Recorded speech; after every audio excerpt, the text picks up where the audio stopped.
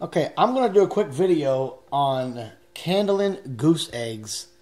And right now I'm going to show you a stage of 4 different eggs and what they look like when they're good and when they're bad. Okay, first egg. This egg is only a day old, no incubation, basically just laid.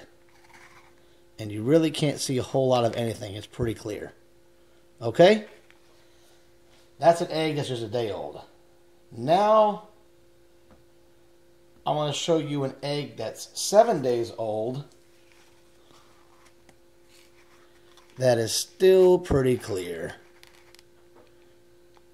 A little bit red, the orange, the yolk's a little bit deeper, but there's nothing happening with this egg. It's a pretty bad egg. You can see it's pretty clear. Nothing going on. Alright. Now I'm going to show you a 5-day-old egg that is actually really good. Okay, you can see right here. That looks pretty clear, but look at how deep that red is. And I don't know if you can see it or not, but there's an embryo in there. It keeps moving. I can't get it. I can't seem to get it to where you can see it. See in the very top? It's floating around up there. It's moving. That's a really good egg. 5 days old.